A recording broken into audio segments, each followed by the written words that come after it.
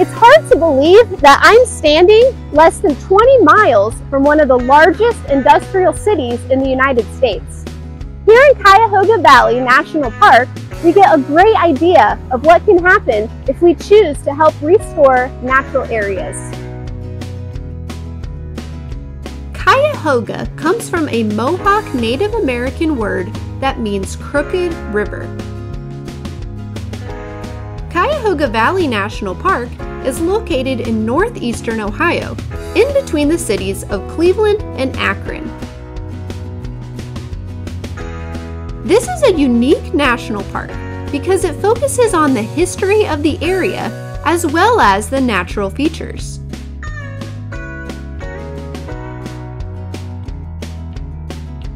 The park was established in 1974 as a national recreation area. In 2000, it was redesignated as a national park. Today, you can explore a lot of beautiful natural areas, including this trail, the Brandywine Falls.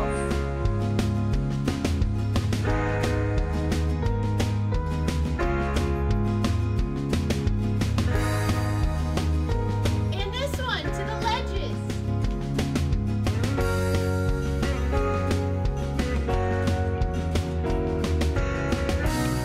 So why did it become a national park? Well, in order to understand that, let's go back in time. Early America was very agricultural and rural. Goods were made in the home or by locals.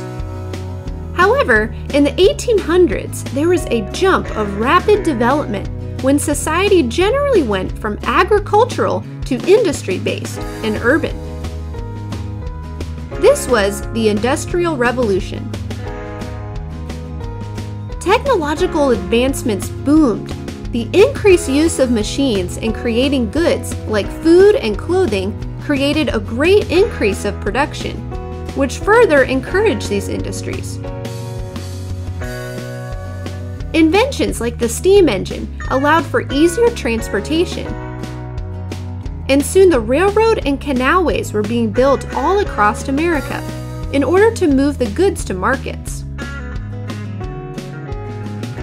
Automobiles were becoming more popular, and the country demanded more and more of these innovations. Because of its location on Lake Erie, the city of Cleveland, Ohio became a boom town. Industries started popping up and down all the canalways and rivers so they could transport goods throughout the country. Soon the railroad blazed through. And Cleveland later became the king of the automotive industry, with over 82 manufacturers of automobiles.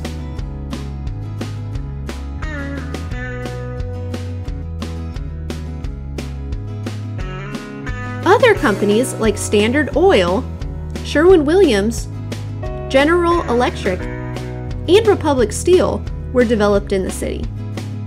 By 1890, there were 2,900 factories in Cleveland.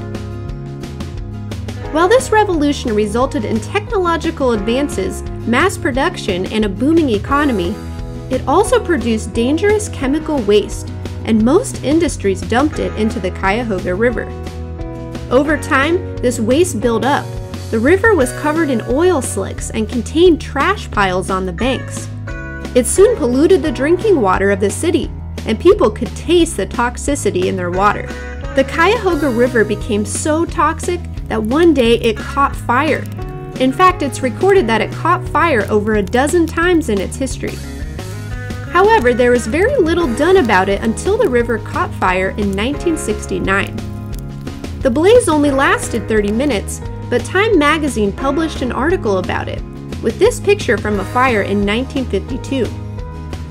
This literally sparked the nation to do something about the pollution created by industrial factories. Soon Congress established the Environmental Protection Agency to oversee pollution regulations. Senator Nelson of Wisconsin recruited activists to teach groups of college students about these topics. They chose April 22nd, a weekday between spring break and final exams, to encourage the greatest number of students. They later changed the name to Earth Day, and it soon became an annual tradition throughout the world where people would gather to help clean up the environment and try to encourage environmental policies. And this brings us back to Cuyahoga Valley. When it was created, it was at the height of this new environmental movement. The people in the area wanted to restore many of the places that seemed lost to industrialization. One example is Beaver Marsh. Here we are at Beaver Marsh. In the 1800s, land development drained all of the wetlands from this area. It soon became an auto repair shop.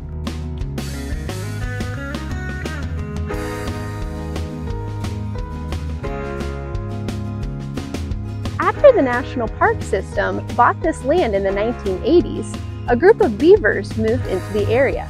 They dammed up the rivers and naturally restored the wetlands to what they are today.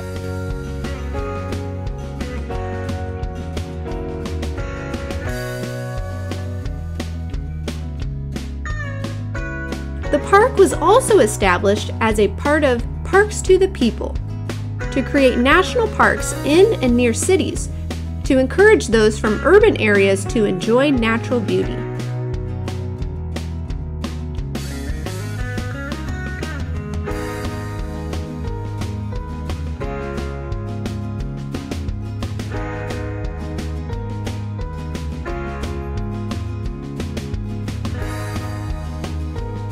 Cuyahoga Valley is a great example of what can happen when we all work together to help protect our environment.